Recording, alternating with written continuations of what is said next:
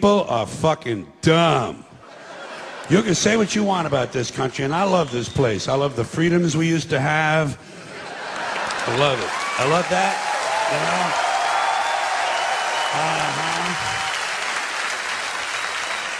I love it when it didn't take a fucking catastrophe to get us to care for one another. I love the fact that we're on camera all the time from all angles. But you know what? You can say what you want about America. And I say I love this place. I wouldn't have it any other way. Wouldn't live in any other time in history and any other place. But say what you want about America, land of the free, home of the brave.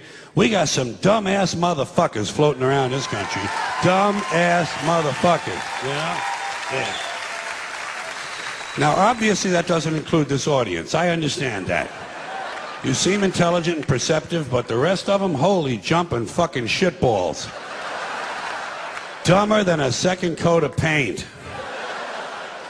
And this ain't just ranting and raving. This ain't just blowing off steam. I got a little evidence to support my claim. It just seems to me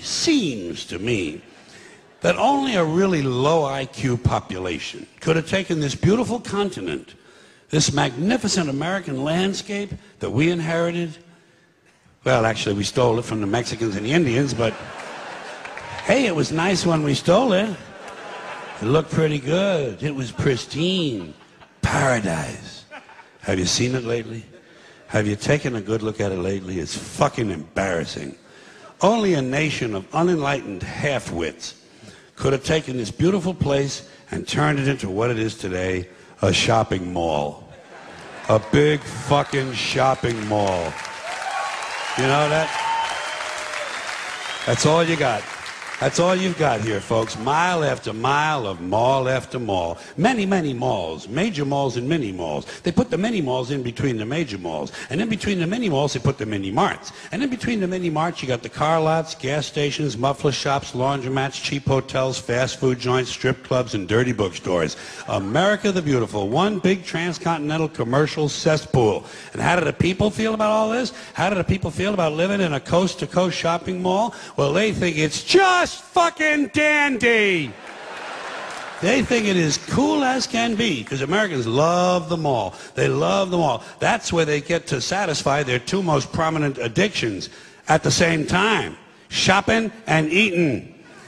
Millions of semi-conscious Americans, day after day, shuffling through the malls, shopping and eating, especially eating. Americans love to eat. They are fatally attracted to the slow death of fast food. Hot dogs, corn dogs, triple bacon, cheeseburgers, deep fried butter dipped in pork fat and cheese whiz, mayonnaise soaked barbecue, mozzarella, patty melts. Americans will eat anything, anything, anything. If you were selling sauteed raccoons' assholes on a stick, Americans would buy them and eat them. These people are efficient, professional, compulsive consumers. They think of that as their national pride. It's their civic duty. Consumption. It's the new national pastime. Fuck baseball. It's consumption. The only true, lasting American value that's left: buying things.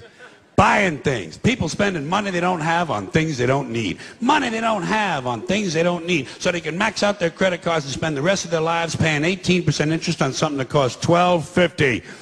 And they didn't like it when they got it home anyway. Not too bright, folks. Not too fucking